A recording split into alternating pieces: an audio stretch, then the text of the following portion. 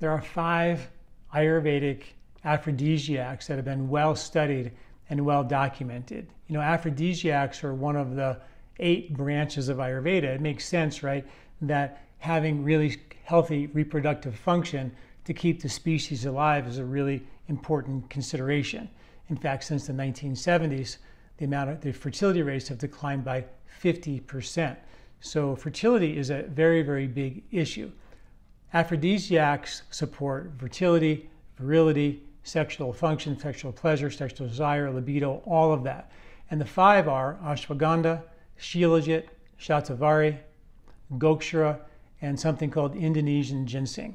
I've written a comprehensive article with the science behind all of these. And what's kind of really neat about the science is that the science for like ashwagandha and shilajit and shatavari works for both men and women. Learn more in the description below.